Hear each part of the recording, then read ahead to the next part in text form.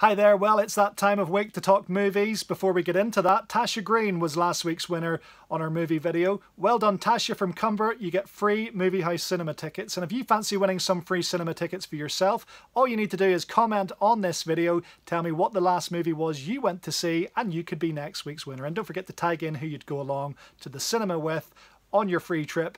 Tag, share, like the video, all that kind of stuff. But make sure you comment as to what the last movie was you went to see. Right, let's get into things. The Shape of Water. I was really surprised by its Oscar win last week. I thought Three Billboards had it in the bag. But a lot of people, since The Shape of Water won the Best Picture, have gone along to the cinema. It is still there to see what all the fuss is about. I find this film hard going. You really need to leave your mind at the door when you go in to see this. It is a rather odd concept, to say the least. I found it really hard to get through the entire film. It just wasn't for me.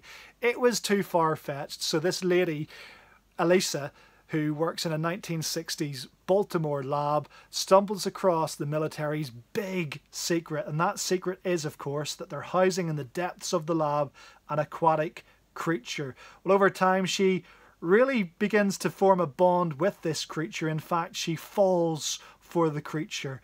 She creates a unique bond and very soon learns that its fate and very survival will lie completely in her hands. It's called The Shape of Water. It won the Oscar, which means it's going to be around the cinema for a few more weeks. If it sounds like that's your thing, get along and check it out.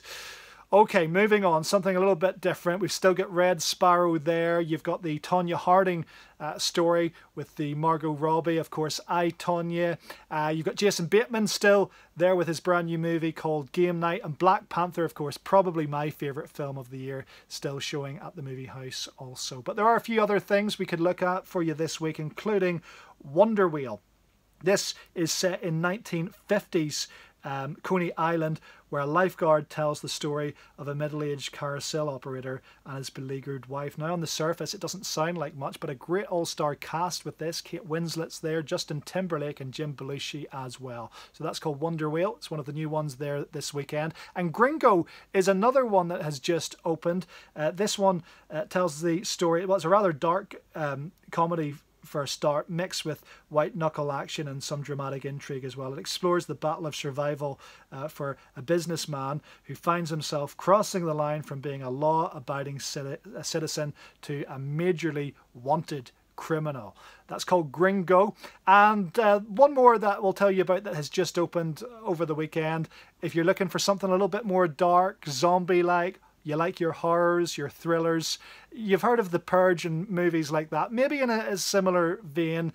Instead, this one, which is called Mum and Dad, which sounds on the surface like it could be a nice movie to take your mum along for Mother's Day or whatever. No, do not be doing it. This tells the story about a teenage girl and her little brother. They must survive a wild 24 hours, and during which a mass hysteria breaks out of unknown origins. It causes parents to violently turn against their own children.